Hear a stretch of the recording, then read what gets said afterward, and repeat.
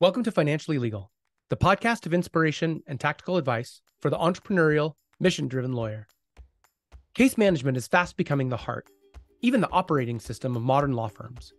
Many law firms know that they need case management, but they're unsure about which one of the hundreds or even potentially thousands of options to use. We at Gravis Legal know this is a problem because lawyers ask us this question all the time. I'm your Financially Legal host, Dan Lear. This limited podcast series on Financially Legal is designed to provide firms with the information and insight to choose the system that's right for them. Over the coming episodes, we'll talk with a number of case management companies. We're asking them all the same questions, with the goal of allowing viewers or listeners to evaluate their options more or less side by side. If you're curious about what legal case management software is right for you, listen on or head to gravity-legal.com/LCM, legal case management, where we have several resources to help you select the right system for your firm. CleverCase is a new case management tool that's for attorneys by attorneys. Built to support solo practices as well as 150 plus employee organizations, CleverCase is rolling out its free-to-use tool for Gravity Legal users and others in 2023. Today, I'm speaking with Brett Spooner. Brett is a founder at CleverCase and the CEO and founder of Gravis Law. Brett has deep experience in both software and law practice, and he brings a great perspective on both to our interview. I'm really pleased to welcome Brett Spooner, CEO and founder of Gravis Law and founder of CleverCase, to the Financially Legal podcast. Brett, thank you so much for joining us. Hey, thanks for having me, Dan. Really excited to be here today and share our CleverCase story. Awesome. I've already given folks a little bit of background on CleverCase, but let you, in maybe a few sentences, introduce yourself, because folks always do a better job at that than I ever do. So tell the world who you are, what you do, and then we'll dive into CleverCase and what you're doing there too. Thanks. So I'm the founder and CEO of Gravis Law, as well as the founder of CleverCase. Gravis Law is a national law firm. We have about 17 locations in 10 states with about 150 employees. We run our firm on CleverCase, and really, CleverCase was designed to support not only our practice needs, but to hit a certain target opportunity that we saw within the legal industry. Leveraging a background on my end in technology, I started out in the early 2000s in the technology and on the legal tech side in early SaaS development. Got to work with a couple different companies that were building technologies for big law and really automation in that space. And at that time, I was looking at ways to bring it to general practice and think about how we could solve general practice needs with some of this automation. Flash forward, was able to go to law school and come out and start my own practice in 2013. And as I explored the different technologies out there, continued to see an opportunity space arise. And as we grew our firm and addressed our technology needs, we ended up building a product, and excited to be able to bring all of our learnings at Gravis Law on the B2C side as we built out this software technology for Gravis's needs, but also be able to share that with the industry. Love it. And you already touched on this, but let's pick up right there and keep going with my first question, which is, what problem did you build CleverCase to solve? What was that kind of gap in the market that made you think, not only is this great for our firm, but like the world needs this as well? Yeah, sure. When you're starting your practice, especially when you're early solo, you have some really fundamental needs. You need to be able to quickly get your clients' matters set up. You need to be able to track time and send invoices and get paid. And the process for figuring out how to put that in place is really pretty cumbersome in the industry. I think there's a lot of products out there in the case management space that recognize this and that are working to make that a lower barrier to entry. But when we started putting this product out and looking to bring it to market, was really to solve it from an area of simplicity, make starting, using, and interfacing with the product at bare bones about tracking time and getting invoices out and getting paid. Really try to avoid that feature creep and software bloat that a lot of products have. Make it really easy for those attorneys at inception to get off the ground and be able to track their time and get paid. And I skipped actually right over a piece in your bio that would be really interesting for you and I to discuss on another podcast at another time, but your deep roots in legal tech. Now, I know CleverCase is just coming to market, so you guys to some degree are brand new, but I'm going to throw this question at you anyway, just because I'd be curious to hear how you talk about it. And again, I think your background in software might be interesting here. Has your vision shifted along the way? Do you feel like you've had to make I don't even want to say trade-offs, but decisions, or have you had any interesting realizations along that path as you said, hey, this needs to be really simple, but like actually making that a reality can sometimes be a challenge. If you have any quick stories or thoughts on that. I appreciate the question because it's really at the heart of what we're trying to solve here. And it's the complexity that I think all case management solutions are seeking.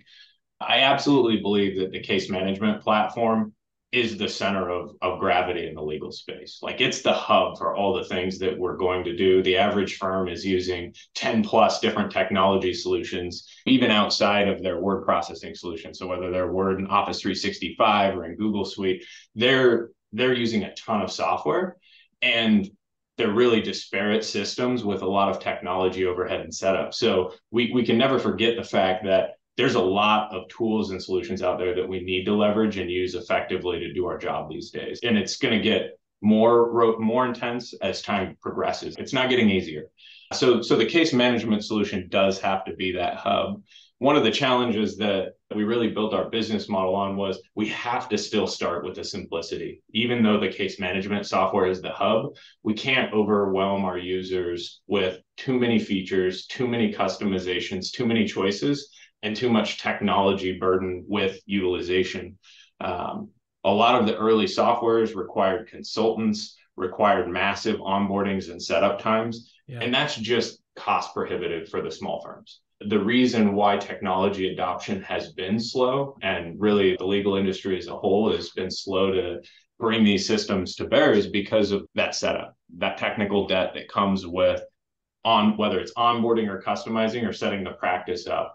The other area that we're struggling with in our industry is that legal is very broad. There's countless areas of practice that all have different workflows and requirements. So we said, how do we really narrow this down and take a journey with our customers and our users in a way that we start simple and lean, and we don't have all that bloat and a huge customization lift, and we can add and scale and grow with them. When I started Gravis in 2013, it was just me, and looking at how to set up an onboarding and put a software platform out 10 years ago was really still a huge lift. Many products have improved that over the last decade, but we've grown immensely on the B2C side. And so I can appreciate the needs of more automation and system setup, but the beginning platform has to be simple and easy to use for those firms starting out. And also for those transitioning over from other products or bringing non-automated or technology databases into a software platform. Love it. Okay, so then keying on that particular question, describe your ideal customer. And again, I know you folks are still figuring this out. And let's see if we can drill down even more than just any small law firm, but do you have a sense of kind of practice areas or firm size or firm revenue? And what we're aiming for really is that some listener or viewer would say, hey, that's me. Who do you think you want to talk to, and who are you trying to talk to out there in the market? Yeah, so I think our target market right now is more on the B2C space. So I would classify it as a family law or estate planning practice with somewhere between 1 and 10 attorneys. They're deploying maybe their first software interface. They might have a couple different tools they're using for case management and timekeeping, and we're really looking to bring their basic core process into an easy-to-use interface. We're really great at timekeeping and invoicing. We have a really good trust management system. So we're targeting those smaller practices at this stage that are doing business to consumer law. Got it. Okay, let's dive into some of the features. So does your system handle case management and matter tracking? Yes. Yeah. Does your system offer document management and storage? Yeah, we're integrated with Office 365, and we have both document storage options in Amazon Cloud and as well as through SharePoint. Got it. Does the system offer time tracking and billing capabilities? Yep, that's really our sweet spot. You can get right in and get right to timekeeping and invoicing. And with our partnership with Gravity, we've made that integration really seamless to get those invoices time tracked, invoices reviewed now, and reconciled. Love it. Does the system offer calendar and schedule management? Yeah, we have both an internal calendar and scheduling tool within the application, as well as a two-way integration with Outlook for Outlook calendar. Does the system offer built-in CRM or marketing features of any kind? Yeah, so CRM is a broad term, I think. I would say we're CRM light. We definitely track potential clients and data sets around that early stage consult scheduling through retaining and time tracking. So the conversion from an initial client relationship into a fee agreement signed. We are not Salesforce on the front end tracking a lot of that pipeline and marketing data. We're not yet integrated with the Google Analytics or some of that marketing data. So we don't have that kind of integrations yet on the front end of the CRM. And does the system offer reporting capabilities? Yeah, we have both internal reportings that are designed for practices of the smaller size. And as I mentioned, we have 150 employees. We do have a robust integration with Power BI and a lot of reporting power that we've built out in the system to really merges that financial and performance data together in Power BI. Cool. How does the system ensure data security, privacy, and continuity? Yeah, we take data privacy really seriously. We're certainly using best-in-class hosting solutions and partnerships. Everything's encrypted, and we're following industry standard when it comes to privacy and data security. But we really trust and work with good vendors, Amazon S3, and solutions that have best-in-class security features as well. What kind of customer support does Clevercase offer? Phone, chat, email, all three, and when is it available? We offer all three. We're really looking to engage people when they need it within the application through tickets and requests. We're certainly available to jump on a phone call and work with them that way as well. And we're available normal time schedule and are able to handle all those customer questions as they come in. Cool. How about pricing? How is Clevercase priced? So this is where we're a little different. We built this and evolved this at Gravis as we grew, and we're really looking to give this back to the industry. So one of the fundamental pieces of our pricing strategies we go out and take this to market is to give back to those early stage firms that are coming into existence. We're dedicated to keeping a core portion of our product, the client matter setup, conflict checks, timekeeping, invoicing as a free service. We will add on a more freemium model that will have some of those more advanced features in the future. But right now, with our partnership with Gravity, we're able to really provide that to our customer base and our target audience right now. And it's really a core tenet of ours to make sure that this product is accessible to the industry and that we can share a lot of what we've built and learned at Gravis over the years back with that early stage market segment. I love nothing more than helping those solos and small practices get off the ground and successfully support the clients. And not only are we able to provide them a great solution and make it accessible, we believe that they're going to want to stay because it's an easy to use product and we're excited to help grow with them. Got it. I think you buried the lead a little bit, Brett. So I'm just going to tee this up. Like, folks can get this at least initially if they want the core features for free. Yep. And we don't plan to charge for those same core features later. We're remaining true to the concept. That entry point, like Dropbox and these other products that have a freemium service, we want people to come in and be able to use our software, try it, and make the right choice for the right reasons. And I don't want anybody to get stuck in it. Awesome. And I know you folks are just early to market, so the term not even popular. That doesn't sound fair either. But what do you expect? We've already talked about some of them are going to be your most commonly used integrations.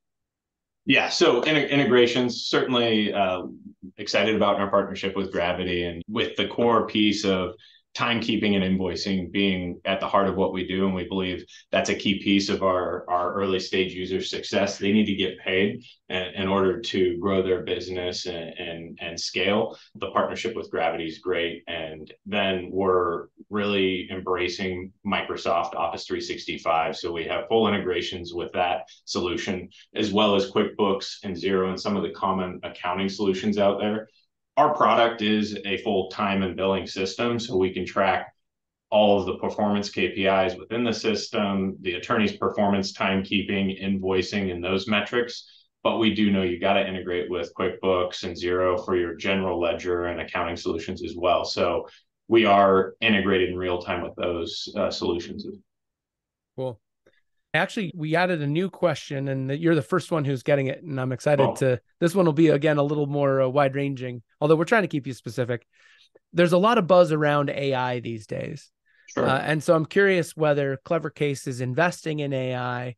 And if not, that's okay. Or even if so, but what's one maybe specific use case that you see for AI in your application or in similar applications in the near term?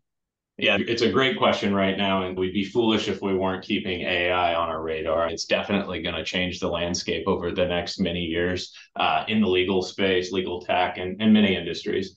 When we think about AI right now, one of the things that certainly is top of everybody's mind is the privacy and security aspect. So we're going in eyes wide open. Discussions internally for us, we're thinking about data lakes and how we can make our users' data isolated, but also leveraging AI technology. So we're not rushing out to bolt on AI solutions yet because of the data security risks that come with that. But we are having conversations about how Clevercase can point AI solutions at their data and get meaningful results. Being able to take that data and make it digestible by the products out there right now is something that we're looking at. How can we maybe expose a layer without data or privacy risks to some of these different logic models like ChatGPT? But we have to be careful. And I think everybody that's exploring AI technology right now recognizes the data risk that's there. And the short answer is yes, we're absolutely exploring AI technologies, but we're going to be really careful as we do that. And we're trying to figure out how we can be a partner for our users to be able to successfully understand their data. Love it. Okay, so we've reached the wrap up. I want to give you a chance to talk directly to your ideal customer. So that lawyer that you want to hear you is out there. Go ahead and give that person your best sales pitch. Cool. The sales pitch right now is simple. If you want to log on really quickly and efficiently and start tracking time and invoicing your clients, we're the product that will get you there quickly and efficiently. As far as feature growth and augmentation, we're thinking about growing our product with our users. So our user is going to be wanting to pick the pieces of software implementation that make sense to them without all the software bloat that's out there. We're really trying to keep a simple interface that's easy to use, and we will be scalable and grow with our clients as they grow their firms. We know what it feels like to grow fast and to need new and different things. And you don't know you need them until you get there. We want to make sure that there's not long-term contracts and technology bloat in front of the users of the firm. We really respect their time and the cost that implementation, setup, and consultants cost them. So we're trying to make that as easy as possible to navigate for these users. And how can listeners find out more? Clevercase.com. Check us out and you can learn more, sign up. We can get you set up with an account in the system. Love it. Brett, thank you so much for your time. I think this was super valuable, and I'm looking forward both to working with you as a partner, but also to seeing you folks grow and expand into the market. Yeah, thanks, Dan, for doing this. I think it's a great podcast and always excited to share and listen and learn on new technology iterations in the industry. So well done. Awesome. Thanks. Thank you for tuning into this episode of our special series on legal case management. If you're interested in exploring more legal case management options, head to gravity-legal.com/LCM, where we have several resources to help you select the right software for your firm.